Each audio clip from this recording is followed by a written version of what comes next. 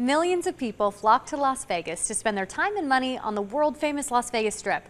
But if you're a local, you know there's so much more to experience here in Southern Nevada. I'm Danny Beckstrom. Welcome to How to Vegas, your weekly guide to all of Las Vegas and all of Southern Nevada. In the next 30 minutes, we'll tell you about places and things that us locals can enjoy, from an art exhibit inviting you to explore the joy, leisure, work, and resilience of Black women in America, to what's happening over at National Atomic Testing Museum more than 70 years after mushroom clouds have settled and ceased to be a tourist attraction. Those looking for a meaningful experience in Las Vegas are running out of time to view Seeing Seen. The art exhibit at UNLV explores the presence of Black women in America, and as 13 Action News' Amy Abdelsayed shows you, a visit will likely stick with you well after the paintings, photos, and historical objects on display are returned to their owners next week.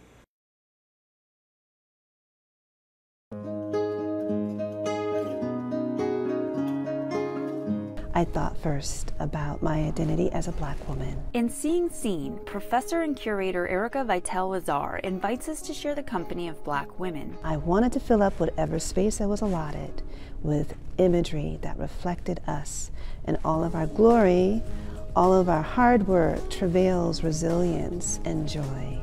And so this exhibit, Seeing Seen, is purely born of that impetus. For the exhibit, Erica tapped artist Kushandra James to create a commissioned piece honoring 3 women she knew had to be included, but who she had only ever read about in historical texts. They were 3 enslaved women. The mothers of gynecology. Betsy and Arca and Lucy were actually subjects to medical experimentation at the hands of Dr. J. Marion Sims. Records show he operated on them and dozens of other enslaved women without their consent and without anesthesia.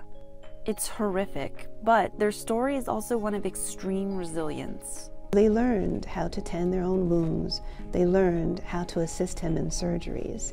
So in many ways, they became surgeons. And that's the story Kushandra wanted to tell in her piece titled Black Saints, Gynecology. There was no record of what they looked like. There was no portraits. He didn't describe them. I didn't want to make up a face. I didn't feel like that would properly honor them.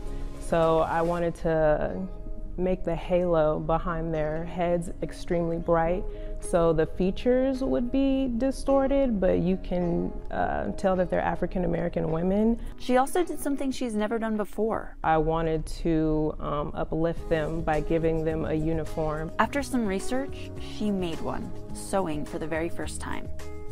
Right next to these pieces is a contemporary photograph of a young woman. We see human anatomy in one of the books that this figure, Ariel Hall, was able to study human anatomy, to go to medical school, to use the human anatomy in her art, in any expression that she so chooses. The exhibition spans across mediums and time periods and celebrates modern sports icons. Asia is adorned in these pearls, as well as women that came before them. This portrait of FloJo was used as a cover for Newsweek. What I love about it, the bright coloration, again, the celebration of color, but she's also got her nails done. Pearls are on. Hair, is just impeccable. In Seeing Seen, it hangs on a bright pink and orange wall painted for the exhibition. The way that we change the space once we enter it, I think, is very much a part of the Black woman's story. You can catch Seeing Seen for one more week at the Barrick Museum. It's by the library on UNLV's main campus. There is no cost to enter. Learn more on ktnv.com/art. For How to Vegas, I'm Amy Abdelsayed. Enjoying our How to Vegas show? Well, we have brand new episodes and so much more local content on the KTNV streaming app. To learn more about our app, including how to add it to your TV or streaming device, visit ktnv.com/apps. We'll be right back with more of How to Vegas after the break. Welcome back to How to Vegas, your weekly look at what there is to see, do, and taste right here in Las Vegas. For more on things to do around the valley, visit ktnv.com/things to do. Locals know Las Vegas isn't just a tourist destination, it's a community. So why not get out and explore a bit more of the city we love with some fun, community-minded events. Our community calendar covers the family-friendly happenings across the valley that you can enjoy for under $25. First up, Market in the Alley is back this weekend. It's the kind of event for anyone who likes art, food, music, and shopping local. You can pick up handmade goods from artists and creators while also grabbing a bite to eat and listening to live music, all at Ferguson's in downtown Las Vegas. Check it out on Sunday from 11 a.m. to 5 p.m. at 1031 East Fremont Street. During Market in the Alley, the city block is taken over by more than 50 local businesses for shopping and mingling. Next, theater for everyone to enjoy. Also in the downtown area, Las Vegas Academy of the Arts is debuting a sensory-friendly performance on Saturday. The Curious Incident of the Dog in the Nighttime showcases an exciting live theatrical production in an environment tailored to audiences with autism and other sensory sensitivities. Las Vegas Academy says they're proud to be the first high school in Nevada to present a sensory-friendly performance like this. LVA says the content is a little mature, so they recommend this play for children ages 12 and up. Tickets are $15. 2/22/22 is a big day for weddings, but if you're already married and want to celebrate, Marriage Can Be Murder is offering discounted tickets. They'll be nearly 75% off on February 22nd as Las Vegas' longest-running interactive dinner theater experience celebrates its 22nd anniversary. That means you can get dinner and a show for about $22.22. If you thought about renewing your vows with your sweetheart but weren't sure how and when to do it, there will also be opportunities for free marriage vow renewals after the show. The interactive comedy murder mystery show has a newly renovated home at the Orleans Hotel Casino. The next one is for the kids. The West Las Vegas Library invites children and teens to celebrate Black History Month by making unique street art self-portraits on Tuesday after school. You can find more information on ktnv.com/community calendar or visit the Las Vegas Clark County Library District's website. In Henderson, the Vegas City Opera will show how Maya Angelou changed the world through art with its third annual Voices of Women concert series. Their valley-wide tour of Maya Angelou Caged Birds starts Saturday at the Water Street Amphitheater in Henderson. There are performances at 3 p.m. and 7 p.m. and it's completely free. If you didn't find what you're looking for, there's always more to explore on our website. Just type in ktnv.com/community calendar. If you're looking for more shows, entertainment, or ideas for date night on the Las Vegas Strip, you can check out ktnv.com/13things. Enjoying our How to Vegas show? Well, we have brand new episodes and so much more local content on the KTNV streaming app.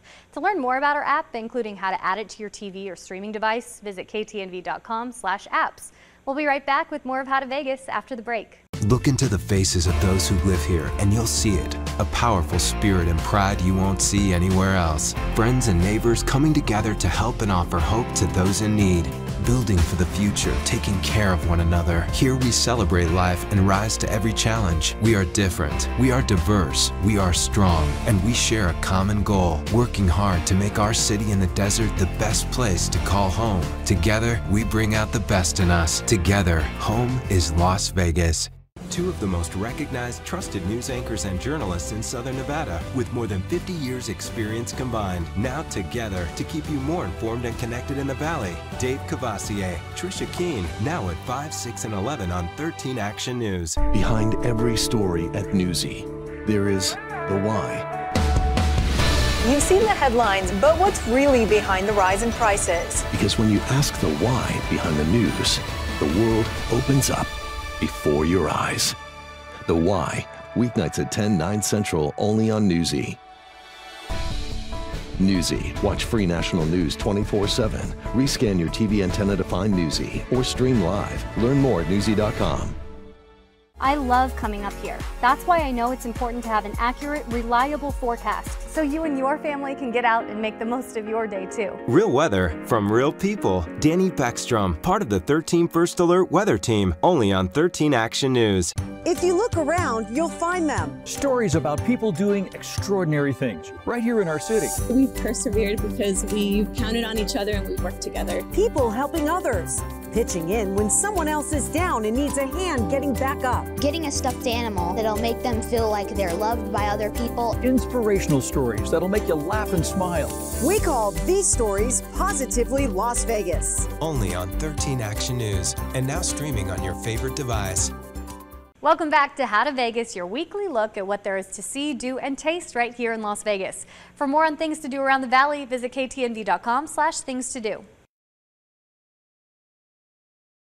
This week on Vegas Eats, Melinda Shekels, editor of OffTheStrip.com and OnTheStrip.com, shares what trending items are available for us to enjoy around the Las Vegas Valley.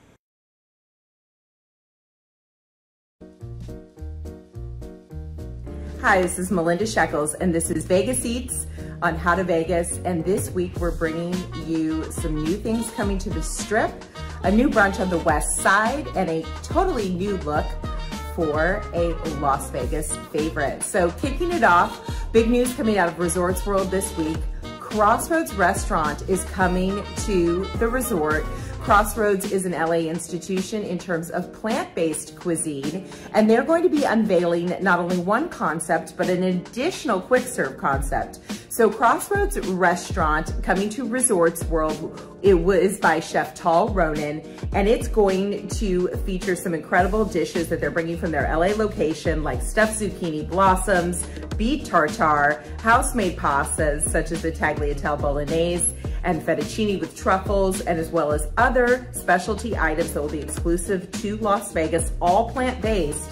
And they're also opening a second concept, which is Crossroads Burgers. So you're gonna have milkshakes and plant-based burgers and all the like that you'll find from a walk-up style environment. So Crossroads Kitchen has been at the heart of the LA plant-based movement for many years.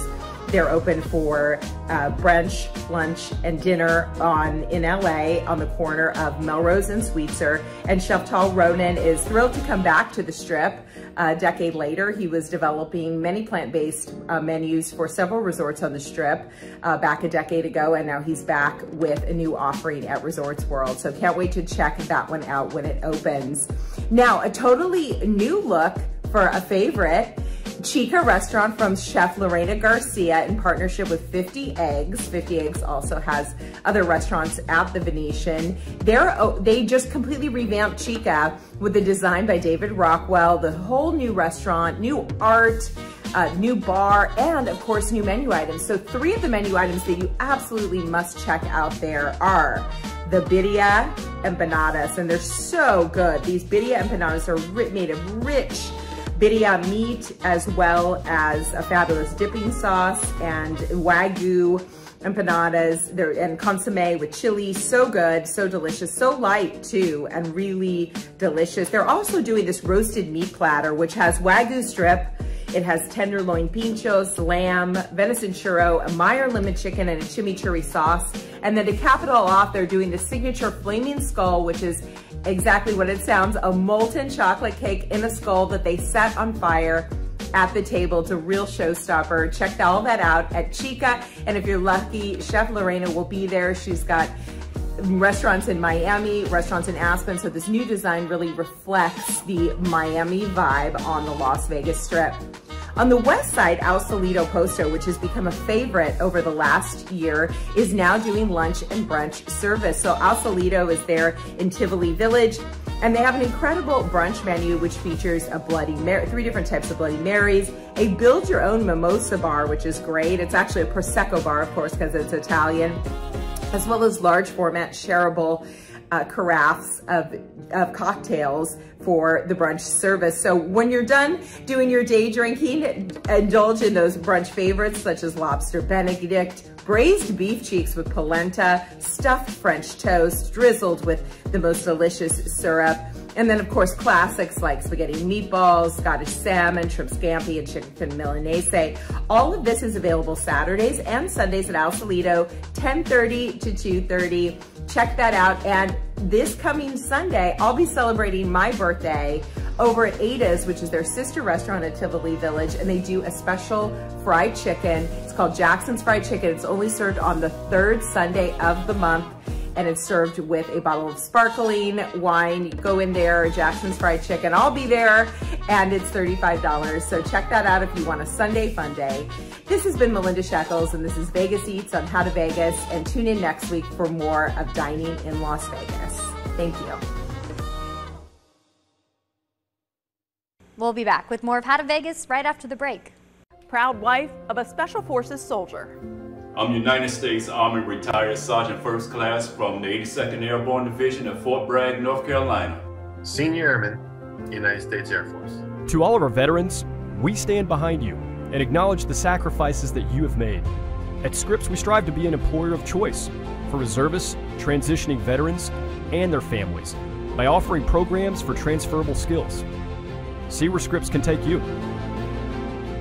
Two of the most recognized, trusted news anchors and journalists in Southern Nevada with more than 50 years experience combined, now together to keep you more informed and connected in the Valley. Dave Cavassier, Trisha Keene, now at 5, 6, and 11 on 13 Action News. I love coming up here. That's why I know it's important to have an accurate, reliable forecast, so you and your family can get out and make the most of your day too. Real weather from real people. Danny Beckstrom, part of the 13 First Alert Weather Team, only on 13 Action News.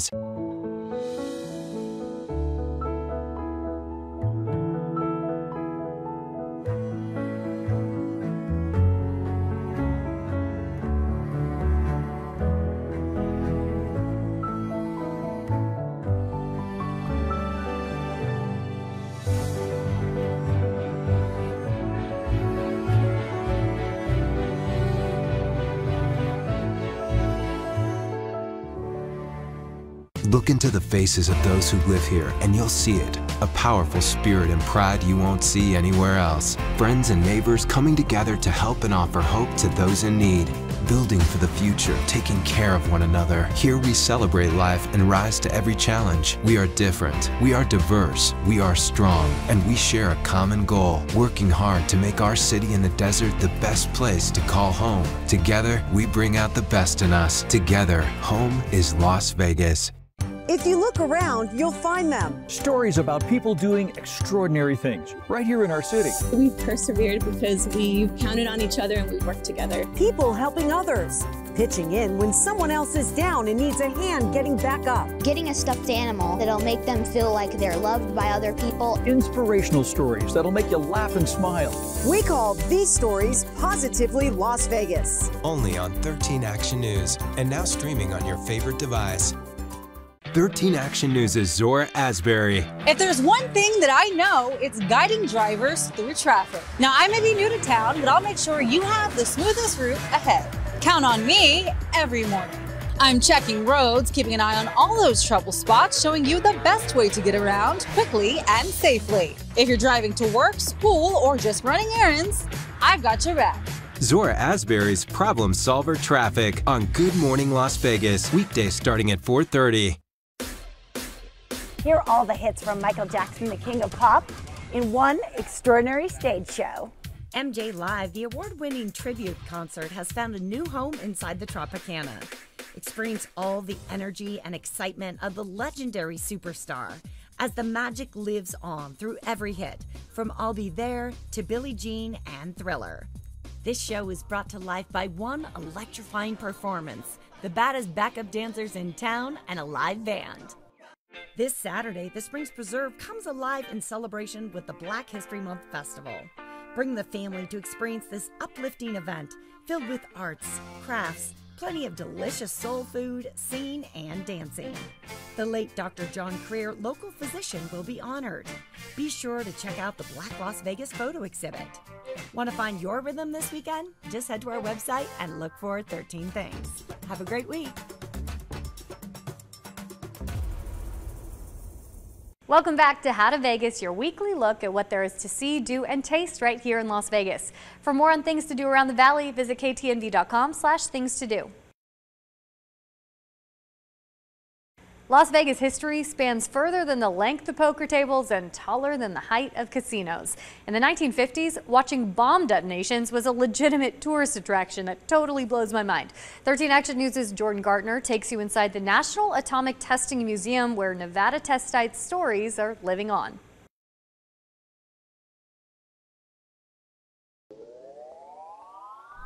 You cannot talk about Southern Nevada's history without talking about the Nevada Test Site and its workers. And here at the Atomic Testing Museum, its history lives on, as well as the current projects that they are working on at the site. We are surrounded by history here in Southern Nevada, the good, the bad, and the important. And Nevada's atomic history is part of it at the National Atomic Testing Museum, located just minutes away from the Las Vegas Strip on East Flamingo Road. We were actually founded by the Nevada Test Site Historical Foundation. And we opened to the public in 2005. The Nevada Test Site Historical Foundation was founded 25 years ago by former test site workers. And their goal was to preserve the history of the site as well as the memory of the workers who gave so much of themselves to keep our country safe. The museum offers guests the chance to blast into the past when it comes to Nevada's connection with nuclear testing at the Nevada Test Site. Guests in the museum can experience our extensive exhibits on the history of nuclear weapons testing, as well as what the site is currently doing today as a Nevada National Security Site. Located just 65 miles north of Las Vegas, the site became the United States' main site for nuclear testing in the 1950s, and its stories live on at the museum. We do a lot of work to preserve the memory of the test site workers and preserve their story. So oftentimes we will do oral history interviews with former test site workers, atomic veterans. We also do a lot of distinguished lecture. We do our Distinguished Lecture Series where we feature different talks dealing with the history of nuclear testing as well as the test site workers. The history of nuclear testing is on display, from before the first test in 1951 to now as the area remains active as the Nevada National Security Site. The Nevada Test Site, which is now known as the Nevada National Security Site, had a huge impact on the city of Las Vegas and southern Nevada. Prior to the test site being established, there was only about 25,000 people living in the city of Las Vegas. And by 1960, a decade after it opened, the population had exploded to almost 65,000 people.